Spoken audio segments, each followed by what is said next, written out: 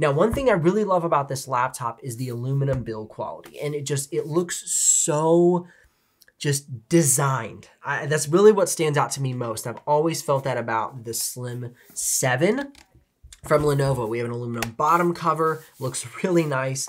The side panels, I just love the sleek slim vents, and the back panel, it just all is put together so nicely.